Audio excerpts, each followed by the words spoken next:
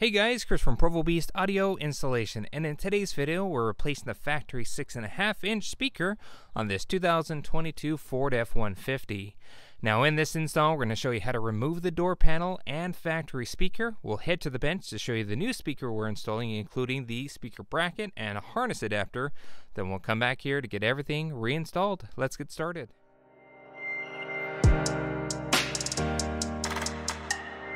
Thing to note, not only do we have two speakers, but we also have the B&O factory audio sound system. This is the amplified audio. One note here is even though it has a factory amplifier, they're still 4 ohm speakers, which allows you to install just basically any aftermarket speaker in the factory location, whether you have the amplifier or not.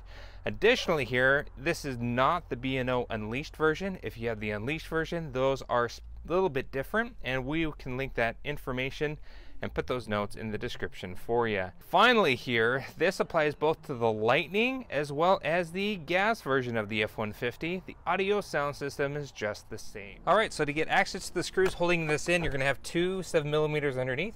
There's one behind your little reflector here in the door panel as well. And then behind this panel, there's going to be two longer 7mm screws that have to be removed. Once all those are out of the way, the rest of the panel is just simply held in with clips. Now the little reflector here on the side of the door here, now you can use a flathead screwdriver or pick tool, you just don't want to mar up your plastic. There's a clip at the top and the bottom. We're going to go ahead and use a pick tool here just to get right inside. And what we're doing is trying to pop open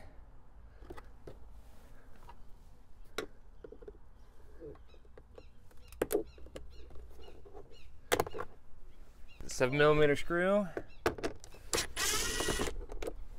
Just like that.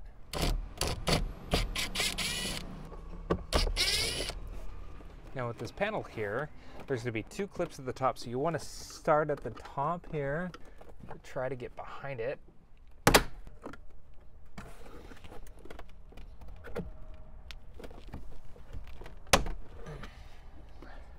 So you have your two clips here. Once those are removed, go ahead and remove the two screws behind it. Alright, so the rest of the panel is just simply held on with clips. I have a nicer panel popper tool, but you can use the vinyl ones.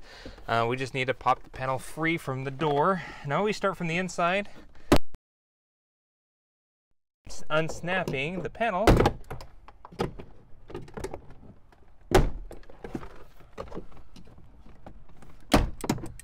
Once that's free, you want to go ahead and lift up.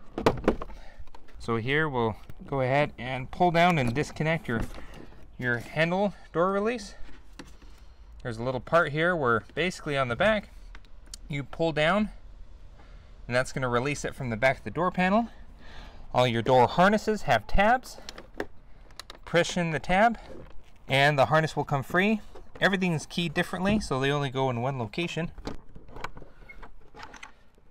Just like so. Remove the factory 6.5-inch coaxial, all 7mm screws. Pull out your speaker. Disconnect your harness. Okay, with our speaker now removed, what we can do is now head over to the bench to show you the parts that we're going to need for our install. Alright, so here at the bench, the parts that we're using for the install, first and foremost, are the speakers that we've chosen to go with. These are the Alpine Type R 6.5-inch coaxial speakers, the Gen 2 Type Rs of this generation. And essentially these are a huge upgrade over the factory speaker.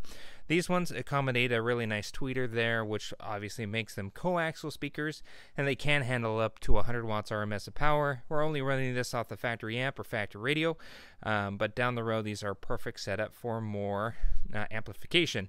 Now to accommodate this new speaker in the factory location, we do need a few adapter parts. The speaker harness adapter and bracket are by Metra. The bracket itself is the Metra 82-5605. Accommodates both the 5 1/4 and 6 inch, or 6.5 and 6 3/4 inch based on the bracket itself. We're going to break off the inner tabs to allow our speaker to sit flush in there. And speaker harness wise, to allow this to be a plug and play application, we need the Metra 72-5602. And essentially here, this end will plug into the factory harness, this end will plug into our new speaker. So what we're going to do is we're going to break off these interior tabs here. We're going to seat our new speaker there using the hardware supplied by our speaker, and then we'll get this mounted in the door.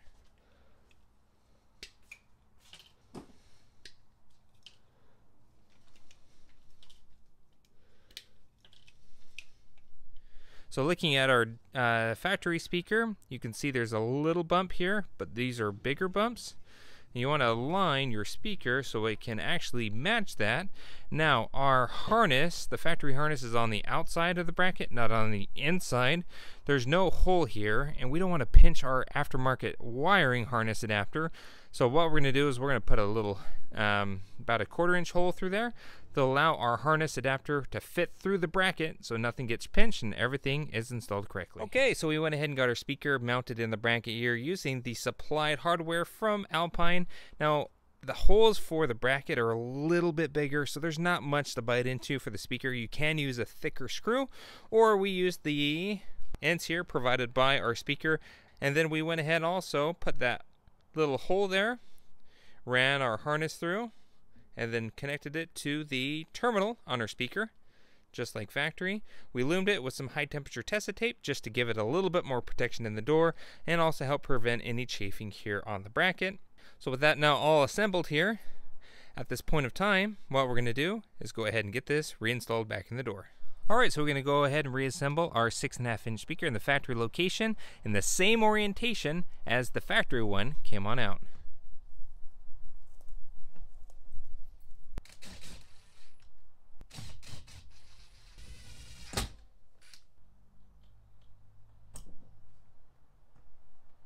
Alright, so with the speaker now in place, it's always a good idea to double check and make sure everything is working properly before you reassemble the door panel. Once you confirm it is, go ahead and install the panel just in reverse order.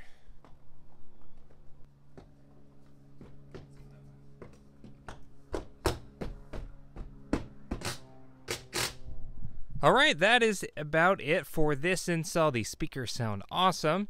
And if you want to pick these up or any of the parts that we used in our video here today, we'll link those all in the description. If you want to see how we did the front door speakers, including the door mid-bass and the tweeter in the dash, we'll link that video also in the description, which walks you through step-by-step on basically how to do the same process to replace those speakers with new aftermarket ones. That's about it for this video. If you like what you saw, be sure to hit the like button and don't forget to subscribe. We post great content on the channel all the time, and we will see you in the next video.